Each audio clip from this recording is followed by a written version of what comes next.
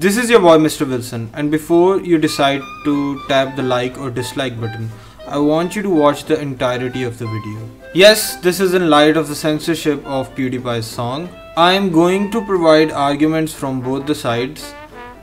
This video is not to change anyone's mind, as it will be strictly focusing on the arguments from both sides and explaining them in detail. Let's look at the side of T-Series fans. Not necessarily T-Series fan, any Indian who got offended by the contents of the song and think that the song should be censored.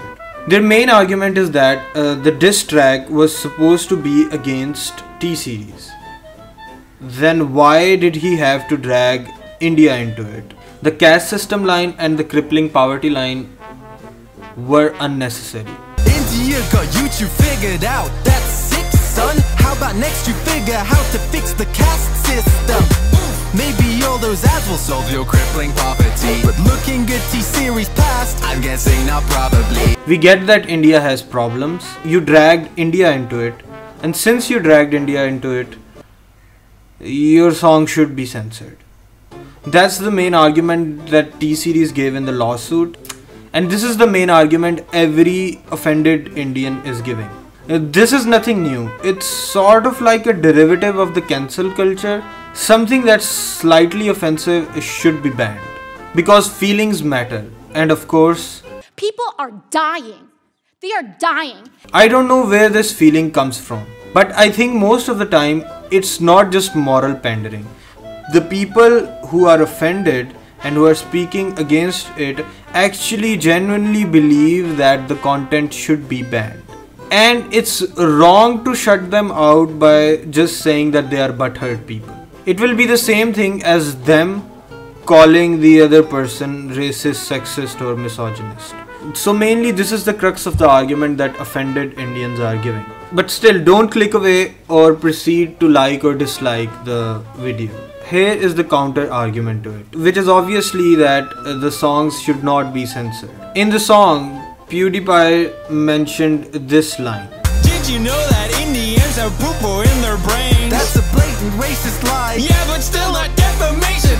It was in reference to Indians getting offended over absurd lines such as "You India, you lose." This is in reference to a running joke on his channel.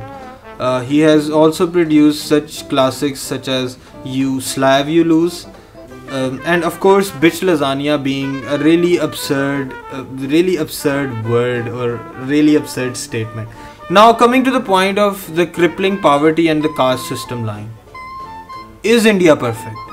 Why can't someone call out a problem in India? Even if it is unnecessary, should it be subject to censorship? And of course the opposing argument is that it should not be subject to censorship.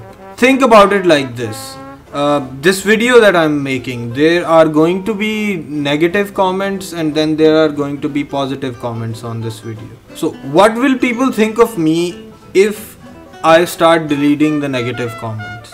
I'll be dubbed as an who cannot take criticism. So do you, an Indian, wanna be an who cannot take criticism? Or do you wanna be someone who does not stray from the facts and can take a criticism?